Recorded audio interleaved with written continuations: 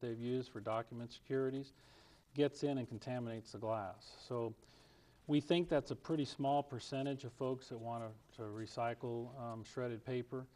So we think that the glass volumes are a lot more. So again, we chose to stay on this glass process.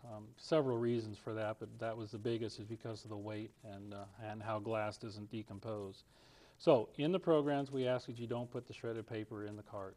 If you have shredded paper, we're going to have to come up with another means of maybe folks can drop that off at the recycling center where we don't run it through this automated equipment. We can still put it with our shredded paper that we have from our document secure shredding services that we provide. So shredded paper is a no-no. Styrene's another problem. The little BBs that come packaged in and things like that, there isn't a market for those, so we need to be careful of what kind of styrenes go in it. And styrofoam type products that are packed around those big screens we all got at Christmas. Unfortunately, we don't have a market for those.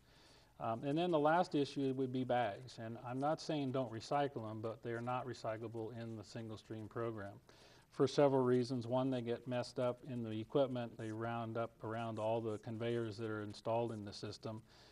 So we ask that you, if you're going to use the bags from the stores, take them back to the stores, and each one of those providers here at Dillon's and Walmart have a receptacle out in front of all their stores to put plastic bags in.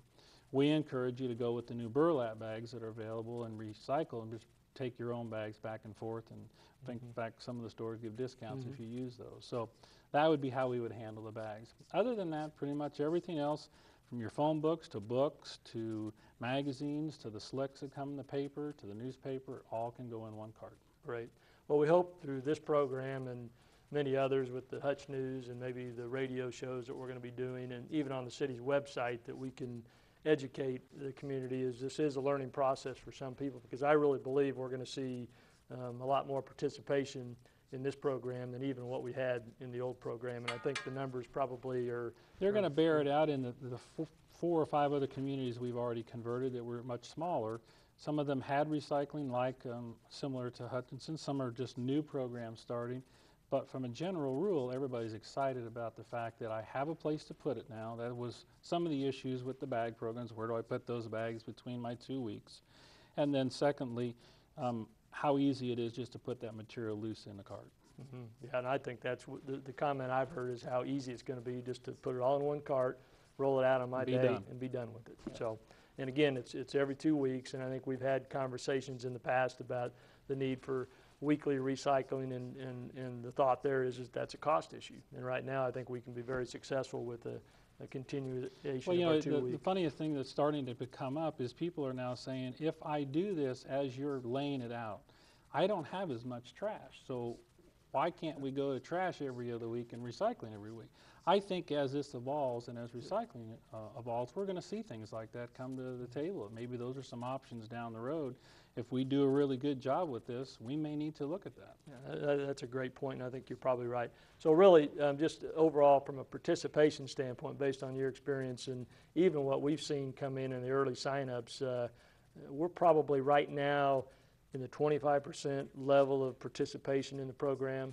Is that correct? It's hard to tell because of the every other week. Some people put bags out, some don't. Yeah. But I think from a general rule in volume and tonnage in other cities, and using our stats from Hutchinson, I would say 25 to 30. 30 of us are tops possibly. I think we're going to see 50 minimum on startup day, and we're probably going to be upwards of 70% before it's all over with. And I hope that's the case. If you haven't signed up for a cart, we'd sure like you to. That's great. And carts will be rolling out to customers the first week in February? First week in February. They'll be all month long. We'll be running dual programs. So if you don't have your cart yet, be patient. They'll be coming.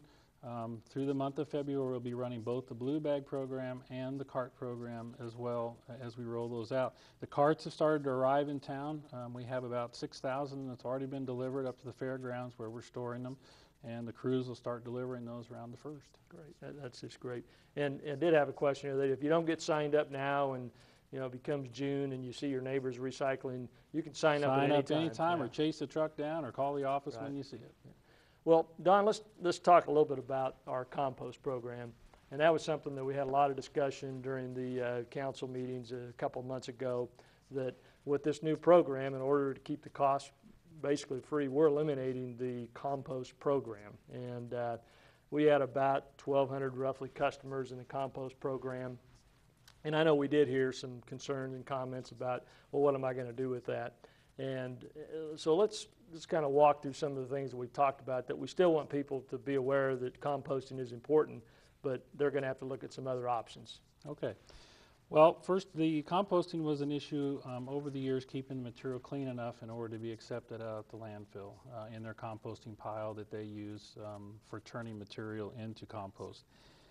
So some of the issues were whether that material was always getting to the right place at the right time, and we had many discussions about if that's working and not working. And one of the areas that we looked at was the amount of participation in that program. It's actually declined over the last few years, with us being restrictive on the type materials we could put in. You remember, it had to be smaller than a pencil in order to be in it. So it was a declining service that was happening because a lot of the people have found that other alternative, one of which is a composting blade, and they actually mow their lawn with a mulching blade in order to save that grass from getting in the need to even be composted. Second, a lot of homes are now doing composting in their backyards and using food waste as another additive in order to get the compost, going and heated up in their backyard. And then thirdly, there's a lot of lawn services that are picking up those materials and taking them out to the landfill currently. So as that declined, we looked at what the options would be in order to save on recycling, is the offset of that. So I would still encourage people to do your composting if you choose, either with mulching blade mowers, continue to maybe do your own backyard composting, or your third option is to take it out to the recycling composting pile out at the landfill. And I know we have had discussions and questions that have come to my office about what about the fall and what am I going to do with leaves, and those are some issues. I know the city council has directed city staff to maybe come up with some ideas. I'm not sure what that's going to be, but we're going to be bringing some concept or some ideas back to the council about how we might be able to help with that. Or it may simply be that that's the homeowner's responsibility to take care of that. Well, the other thing they can do, it's a lot of those composting, because those loads had gotten contaminated, were going to the actual fill, where there are arguments that material breaks down with the trash and creates a methane gas, or helps the trash decompose a lot faster.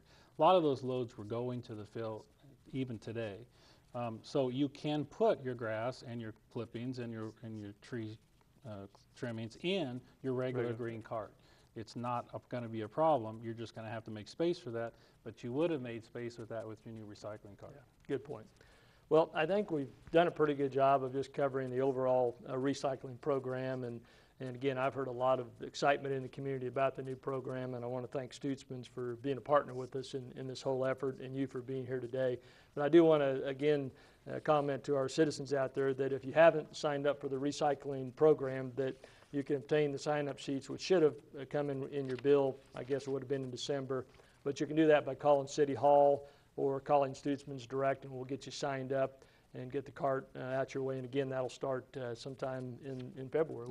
In February. So exciting program, and we'll also have information on the city's website if you have questions about the program and what you can and can't do. So Don, again, thank you for joining me today, and thank you for joining us today on another edition of Community Cafe, The Inside Dish.